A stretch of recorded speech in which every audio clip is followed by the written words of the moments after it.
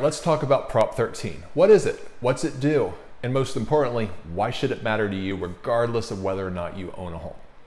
So Prop 13 was a ballot initiative basically to reduce property taxes. It passed back in 1978 and it passed overwhelmingly. It got about 2/3 of the vote. So to put in context for why Prop 13 is so important today and to really better understand the impact that it has and that it has had for the last 40 years on home values, it's really helpful to understand what the environment was for property taxes prior to Prop 13. So before Prop 13 passed, the average property tax rate throughout California was around 3%. So that's 3 times higher than today. And what was even worse perhaps was that there were no caps, there were no limits on how much those property taxes could go up from year to year. There was no limits on how much assessed values could be raised. So before Prop 13, it wasn't uncommon for assessed values on some properties to go up 50% or more just from one year to the next. Fortunately, Prop 13 fixed all of this. It did a few things. It limited the amount that property taxes could increase to no more than 2% per year, provided that the owner doesn't sell the property. And what if a property was actually sold? Well, the property would then be reassessed at 1% of the sale price. So if the property were to sell for $4 million, that first year property tax bill would be $10,000. And then after that first year, again, taxes can't go up more than 2% a year. Again, before Prop 13, homeowners always had to hold the breath when they were opening their property tax bill because they didn't know. Maybe it's going to go up 2%, maybe it's going to go up 100%. Anything was possible. Now they have near complete predictability and they can plan what their property tax bills are going to be 1 year, 5 years, 10 or more years down the road, provided that they hold on to the property. So let's illustrate this. Let's assume that you purchased a house in Willow Glen on January 1st, 2017, and that the purchase price was $1 million. The property tax in this home, again, would be 1% of that purchase price, which is $10,000 for the first year of ownership. Now, the actual bill would be closer to 1.2%, given there's some local fees, assessments, and charges, but we're going to ignore all this. We're talking about Prop 13, which is just the property tax portion. Now, here's the thing about Willow Glen. In 2017, the homes in Willow Glen appreciated over 25% in 1 year. So at the beginning of 2018, this home that you would have purchased for $1 million 365 days before is now worth over $1.25 million, over a 25% increase. That said, your property tax bill for 2018, it can't go up more than 2%. That's the beauty of Prop 13 once you get your foot in the door and become a homeowner. There's a few other things that Prop 13 did. All of them should be pretty reassuring for California homeowners. So it required a 2/3 vote by both houses of the state legislature before any measure or bill that would increase state taxes could pass. Another thing it did is it requires voter approval for any local special taxes. So if a city or municipality is looking to hike taxes for a special purpose, let's say to build a park, that's something that Prop 13 requires the voters to get a say on, and 2/3 of a vote is required for passage. So we asked up front, why does Prop 13 matter? I'd hope at this point the reasons are pretty obvious, but to reiterate, it made the taxable value of property more stable and predictable, and it did it by capping the amount that the assessed values could increase year over year.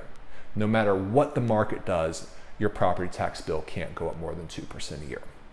And of course, what it also did is it cut the overall property tax burden from what was 3% on average to what is 1% now for new owners. And again, given the way we see homes appreciate in the Bay Area, after a few years of ownership, your effective property tax rate is going to be less than 1% relative to the actual value of your property.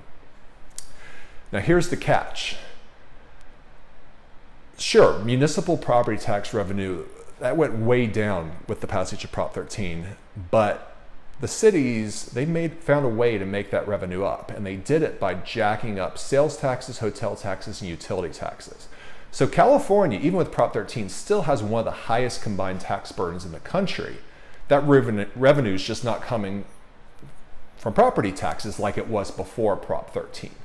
So what's that mean? What it effectively means is that if you're a California resident, you're living here long term, and you're not reaping the benefits of Prop 13 in the form of significantly lower property taxes, then effectively you're subsidizing those who are.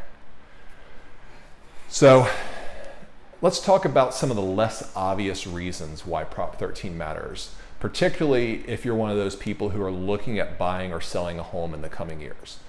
Think of these as the unintended consequences of Prop 13. So the biggest one by far is that Prop 13 has made it harder, not easier, on first-time home buyers. In fact, the homeownership rate in California is 55%. That's about 10% lower than the national average. So what's Prop 13 have to do with it? Well, simple. It comes down to supply and demand. And Prop 13 has significantly reduced the turnover of property, people just selling their houses and moving locally. What that has done, of course, is it's reduced the supply of homes. And we all know what happens when supply is constrained and demand is not, and particularly if demand is growing through population growth. The fact is that the share of properties that have been sold each year in California, that's dwindled since Prop 13 passed in the late 70s. For instance, in 1977 and 78, 16% of all the residential property inventory was turned over. It's sold. That's the year before Prop 13 passed. In 2014, 2015, 3 times smaller share, about 5 to 6%. So you may be asking, what does Prop 13 have to do with the fact that there's 3 times less housing inventory than before? Well, you need to understand that in a quickly appreciating market like ours has traditionally been, homeowners receive greater tax relief. They receive a more and more benefit from Prop 13 the longer that they stay in the home. Simple way to illustrate this is a Cupertino home that we sold this summer. The home sold in early July for $2.25 million. Now the sellers purchased this home 18 and a half years earlier, and their purchase price was $640,000. So we know from Prop 13 that your first year assessed value is the same as your purchase price. So their assessed value was $640,000. By the time they sold the house in 2021, their assessed value had risen after 2%, 2%, 2% year after year after year to $883,000, which would equate to a property tax bill of roughly $9,000 a year. So since a property is reassessed upon sale at 1% of the purchase price, that means that the buyer's assessed value is what they paid for it this year, $2.25 million. So the buyers are looking at paying roughly 3 times the property taxes for the exact same home that the sellers were paying just a few months earlier. Now, in cases like this where the sellers are over 55 and the home they're selling is their primary residence, there is another provision, Prop 60, that may enable them to avoid paying higher property taxes. But that's a subject for another video. The fact is Prop 60 doesn't apply to every seller, and it doesn't apply to anyone who's younger than 55. So the fact is, since Prop 13 is passed, we have more people in the Bay Area. We have more high-paying tech jobs than ever before. We certainly have lower mortgage rates than pretty much any time in history. We know, particularly since COVID, that the growth of the US dollar money supply, the M2 money supply, has significantly skyrocketed. And yet we have less homes for sale. Is it any wonder then that home prices continue to go up and go up as quickly as they do? Now, I know that Prop 13 doesn't have anything to do with a couple of these items, for instance, the Fed printing dollars. But all of these things together have combined to make homes in our market much more expensive, which of course makes it tougher for first-time home buyers to take that big plunge and enter the market. Here's the thing, there's a silver lining.